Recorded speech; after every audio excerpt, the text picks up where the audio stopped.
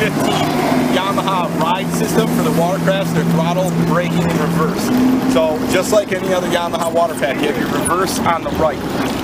And then the new thing on this is a left-hand trigger. This left-hand trigger will put you into a neutral where the boat will stay steady and running at all times, right here by clicking it once.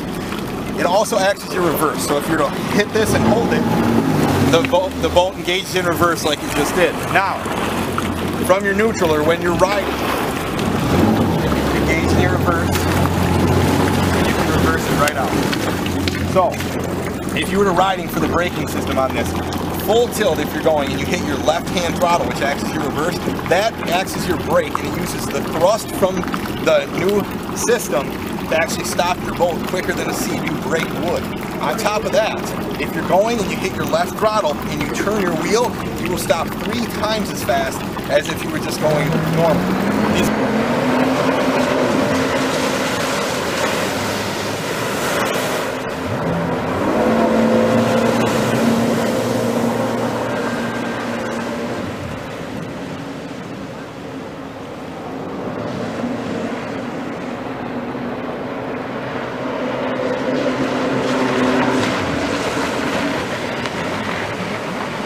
Of course, have the electronic trim, which is new, instead of the old mechanical.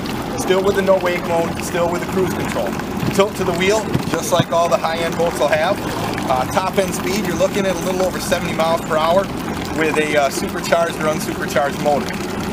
This boat right here, this system is by far the most advanced system I've ever seen on a watercraft. We're out here today riding, and it is just amazing how these things handle, how they corner, how they carve.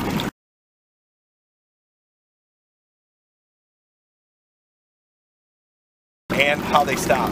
This is a huge step up from Yamaha, and it really can't get any better than this.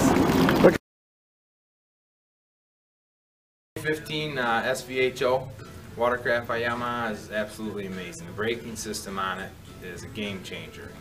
When you are flying down the water and you hit the brake, you come to a stop like right now. And that machine hugs the water better than any watercraft I've seen. Okay, this thing is amazing.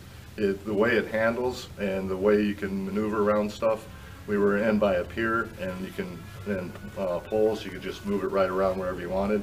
It cuts in the water like you wouldn't believe, and you can actually come at speed, like 70, and then hit the brakes, and it shuts down just like it's a motorcycle or a snowmobile. This is going to change the industry.